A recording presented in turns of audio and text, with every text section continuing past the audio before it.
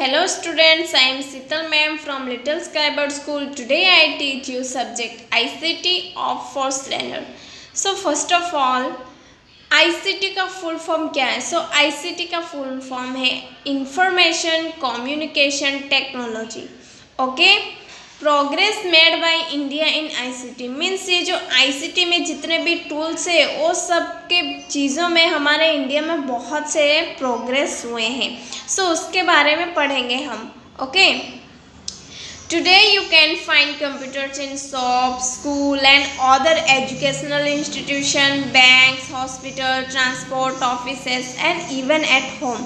Okay, अभी क्या है, मतलब आज के दिन में हम लोग कंप्यूटर्स बहुत सारे जगह पे देखने को मिलते हैं, जैसे शॉप में, स्कूल्स में, एजुकेशनल संस्थाएं जो भी जितने हैं सारे जगह, बैंक्स में, हॉस्पिटल्स में, ओके, ट्रांसपोर्ट में, ऑफिसेस में और एंड इवन एट होम. और हम लोग मतलब बहुत से ऐसे लोग हैं जिनको घर पे भी यूज करते हैं, है मतलब सबके घर पे तो नहीं होता है, लेकिन क्या है, कंप्यूटर्स अभी बहुत सारे ऐसे हैं जो कंप्यूटर्स यूज करते हैं, घर पे भी देखने को मिलता है. In other words computers are use almost everywhere. Okay, अभी तो बहुत मतलब हर जगह में कंप्यूटर का यूज होने लगा है. Computers are use for different purpose at all this places, है ना. ये जो भी प्लेसेस है means banks, hospital, transport institution, school, shops, ये सारे प्लेसेस में हम कंप्यूटर यूज करते हैं. Okay, not so long ago communication use to be very limited due to limit resource. मतलब के बहुत पहले ज़माने की बात भी नहीं है, मतलब अभी कुछ ऐसे दिन की बात है. क्या है कि पहले जो था वो उतना ज़्यादा कम्युनिकेशन का यूज़ नहीं हो पा रहा था, है ना. Then came the landline phones with the help of which people could communicate sitting at home और ऑफिसेस. फिर उसके बाद क्या हुआ, लैंडलाइन आया. ओके, सो लैंडलाइन हम लोग कैसे यूज कर सकते हैं, जैसे ऑफिस या फिर होम, ऑफिस में या फिर घर पे यूज कर सकते हैं, है ना. But it was not possible for people to be endorse all the time. मतलब हम लोग इसको घर पे या फिर ऑफिस में यूज कर सकते हैं. ये पॉसिबल नहीं था कि ये जो लैंडलाइन है उसको कहीं भी लेके जाए, हर जगह लेके जाए, है ना. ये आप देख सकते हो, ये जो भी है ये सारे लैंडलाइन है. ओके, तो इसको तो कहीं पर भी लेके जाना पॉसिबल नहीं है. सो ये इंडोर्स ही था, मतलब घर के अंदर ही हम लोग इसको यूज कर सकते थे. Then this urged the development of mobile phones which made communication possible on the go. Means उसके बाद थोड़े थोड़े करके डेवलपमेंट करके क्या बनाए, फोन्स. ओके, फोन्स का मतलब यूज होने लगा. फोन्स जब बना तब उसका यूज बहुत ज़्यादा होने लगा. तो ये फ़ोन जो होता है वो क्या कहीं दूसरी जगह भी ले जाने के लिए पॉसिबल है, लेकिन जो लैंडलाइन था वो क्या कहीं पर भी लेके नहीं जा सकते. या तो हम लोग ऑफिस में या फिर घर पे या फिर कहीं पर भी बैठे रहेंगे वहाँ ही यूज हो सकता है, उसको कहीं पर भी अदर प्लेस में लेके नहीं जा सकते. लेकिन जो फ़ोन है उसको हम लोग लेके जा सकते हैं कहीं पर भी.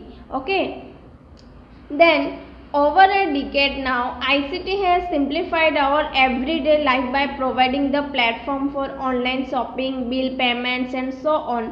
Not just that, we can't imagine our lives without our smartphone, which is again an ICT tool or just another mini computer with all the features in it. Means जब फ़ोन बना उसके बाद क्या हुआ, धीरे धीरे डेवलपमेंट करके इसमें बहुत सारे ऐसे प्लेटफॉर्म्स यूज़ किए गए, जैसे ऑनलाइन शॉपिंग भी कर सकते हैं फ़ोन से, है ना. बिल पेमेंट भी कर सकते हैं, बहुत सारे चीज़ हम लोग कर सकते हैं. तो ऐसे क्या धीरे धीरे डेवलपमेंट होते रहा. Then let us now look at the uses of ICT in some the areas. मतलब अभी हम लोग जो ये ICT का यूजेस है वो कहाँ कहाँ होता है और किस तरह होता है हम लोग अभी देखेंगे नेक्स्ट पेज में. ओके, सो क्या है, फर्स्ट 1.1 में है ICT in school. Okay, ICT in school. In schools ICT is used to keep records of all the students and even monitor students performance for the academic year. Most of the schools also have a computer lab where they teach computers to the students. Okay, सो ये किया जाता है, उसमें क्या कर सकते हैं, सारे बच्चों के उसमें रिकॉर्ड्स रखते हैं। मीन्स उनके जो डाटा वगैरह, जैसे कि उनका नाम, address, DOB, date of birth, okay, other things, बहुत सारे ऐसे चीज़, मतलब उनका रिकॉर्ड्स हम स्कूल में रख सकते हैं। देन स्कूल में क्या होता है, कंप्यूटर लैब भी होता है, जहाँ पे बच्चों को कंप्यूटर सिखाया जाता है प्रैक्टिकली, है ना। तो ये सब मतलब स्कूल में यूज होता है। देन उसके बाद है 1.2 ICT in hospitals. Okay, in hospitals ICT is used to keep records of all the patients like name, blood group and health history. This help doctors in diagnosis at any point of time.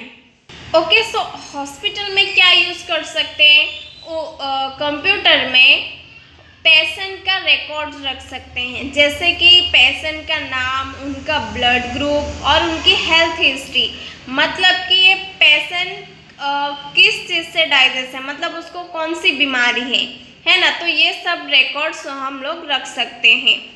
Special technologies with the help of ICT are use to test eyes, blood test, X-rays etc.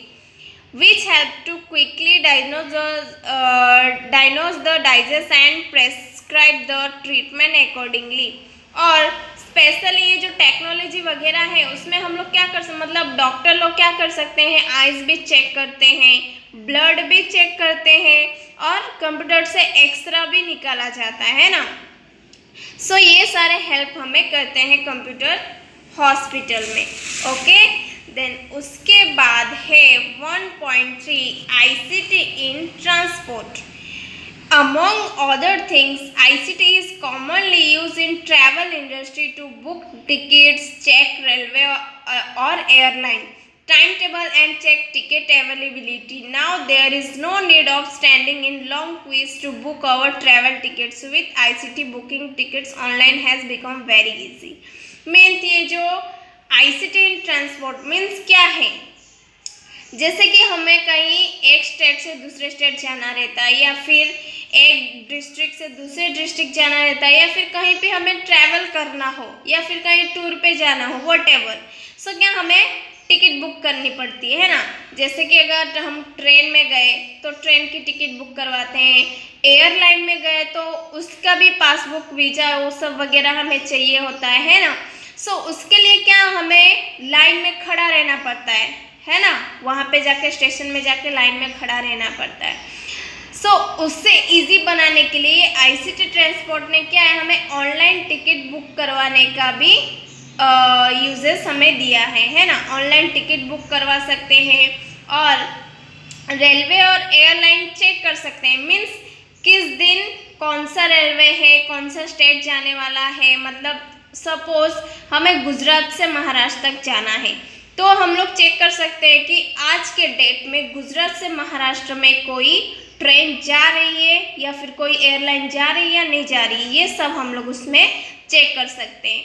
Okay, then airline का time table means कौन से date को और कौन से day को airline एक state से दूसरे स्टेट में जाने वाली है। सपोज हमें गुजरात से मध्य प्रदेश जाना है, ओके, ये एक स्टेट से दूसरे स्टेट में जाना है, तो हम लोग वहाँ पे टाइम टेबल चेक कर सकते हैं कि ये जो एयरलाइन है ये 28 डेट को क्या जा सकती है या फिर कौन से डेट को जा सकती है। जो डेट को जा सकती है हम लोग वो सब उसमें देख सकते हैं। ओके, देन उसके बाद है 1.4 ICT इन एंटरटेनमेंट इंडस्ट्री। ओके, ये है।